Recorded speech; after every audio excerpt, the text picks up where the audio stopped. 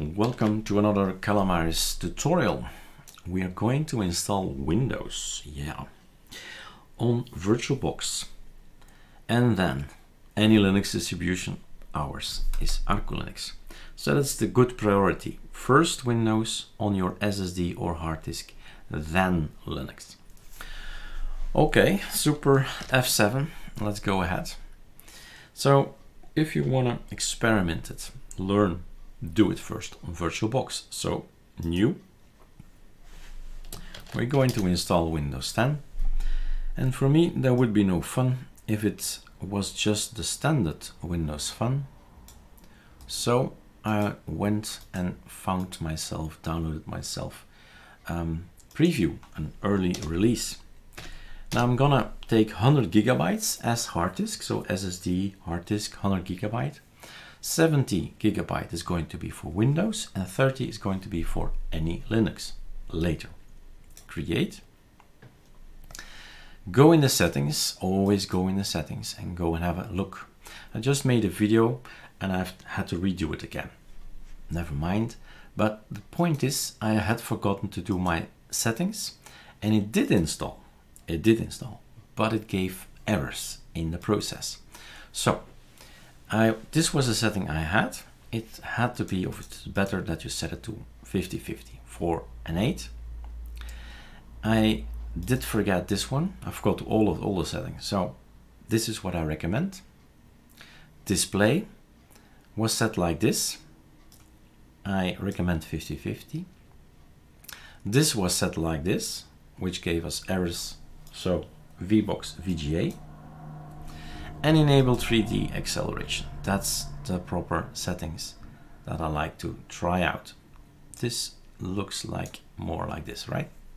50-50. Is that because I changed this here? No. Anyway, so that's okay. 50-50. And that's it for me. Storage, done. So these are the settings I should have done, right? I should have done. I'm just gonna recheck again because it's important, of course, not to do the video 3 times. Just 2 seems to be enough already. Okay, now the download. I've downloaded this guy, Windows 10 Insider Preview Client x64 EN 18912. 912. Okay, click, double click, Control F, and let's boot into Windows. We're going to pause from time to time because it's a lot of screens. You know, if you have done it before, you know it's a lot of waiting time. Again, for me, keyboard, Belgian periods. Where are you? Next, install now. And to cut the movie a little bit shorter, I'm gonna pause from time to time. Don't have a product key, never will, by the way. Windows 10 Pro. Next, that's the one I choose from where the same version we have at university. And upgrades, there's nothing to upgrade, there's nothing there. So install Windows only. If I do next, it's already okay actually, but normally I would click on new and then you see the 2 lines, 2 partitions it's gonna make. Now you didn't see it. So if you're installing for the real thing, make sure your data drives are not hooked so that Windows cannot install Windows 10 per accident over your data drive. So an USB hard disk is best, plug it out. If it's an internal thing, be careful. Or if it's desktop, you can unplug it as well. Just open the side of your desk, of your case, and unplug the wires. That's what I do. Okay, let's wait for this installation to install here, to finish. So we're back. Let's start with region. Is this right? What do you think?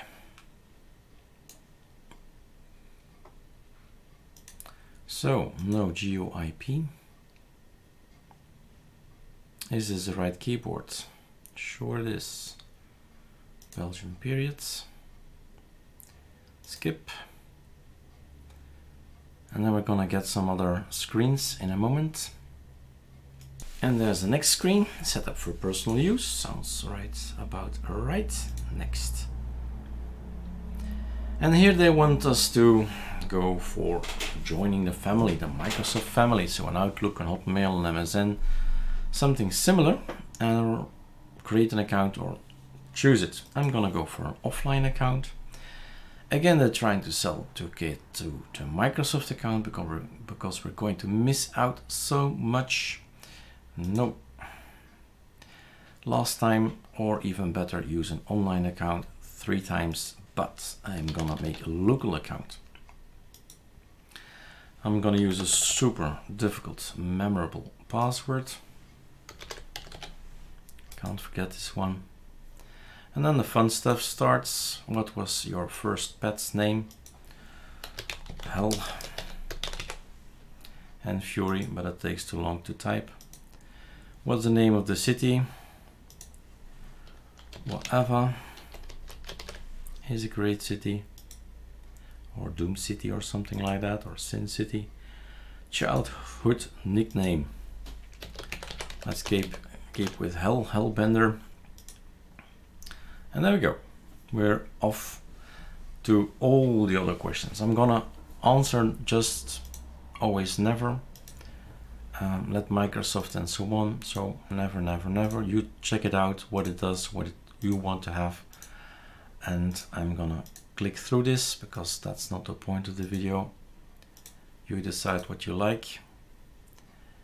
And then a no, and then waiting. Hi. Pausing the video again. So we've booted up and we're gonna aan de slag. That's what it says here. And this is going to be your very newest Windows release.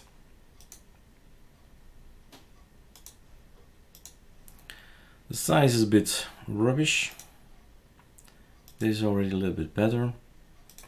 And we are now this version, OS build, this number, and there we go. So that's Windows. First things first, Windows. Then you're going to get any Linux ISO. Doesn't really matter if it's ArcoLinux or anything else, but preferably something with a graphical installer, because they take care of your partitioning. So if you're gonna choose another disk like ArcoLinux 1907.9, it has a graphical installer, right? It's going to boot into Calamares, which is going to provide all the service we need. And there are others like Anaconda and others, Ubiquity I think it's called, but we are focused on Calamares.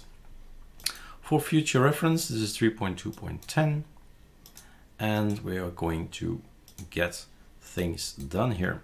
So this is the important bit. We're going to say, okay, I'm going to install alongside, I'm going to game on this partition, on the green partition, and the other one I'm going to learn. So this is going to be Linux stuff, and this is going to be Windows stuff, and let's install it alongside. That's basically what Calamares is doing and saying.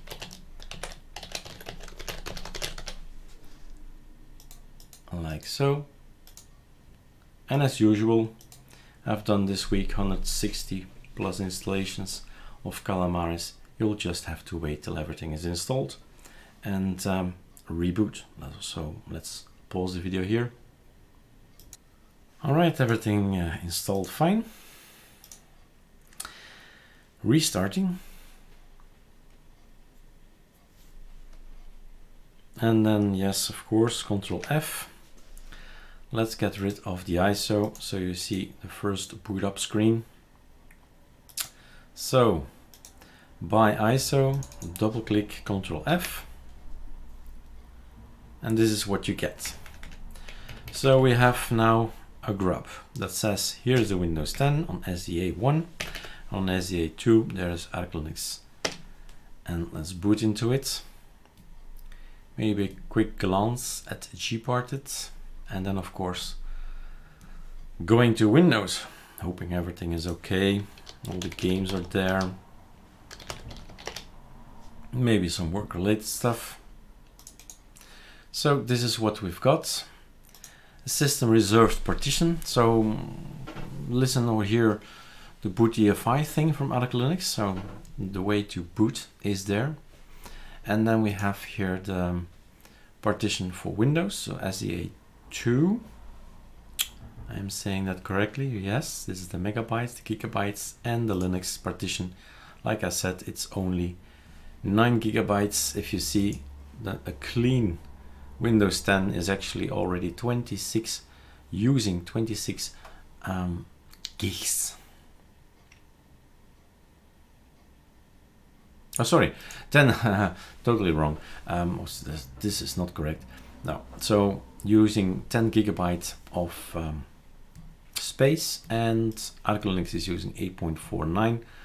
But this guy contains nothing, and this guy, ArcoLinux full, contains Inkscape, GIMP, 3 browsers, lots of editors, and so on.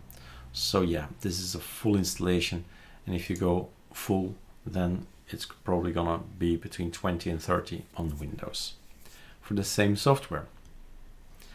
So a little bit of leftover in here. Not sure what that is, but it is used. Yeah, I think I know already, but never mind. So that's that, and then we restart and we go to the Windows version, Windows partition, and hopefully that's always what people are afraid of if they install Linux on the same partition, on the same hard disk better. Have I lost my Windows system if I do that? So try it out first on VirtualBox. So here you have it. It's still working, it's still fine. You can restart again and go back to ArcoLinux and so on and so on. Well, any Linux partition, like I said, it's best to have something graphical. The graphical installers normally take care of all the resizing and also the grub thing. So you need to be able to boot up into it. So that's that. You have your ArcoLinux system and your Windows system up and running on one physical hard disk now. And that's the end of the tutorial. Have fun.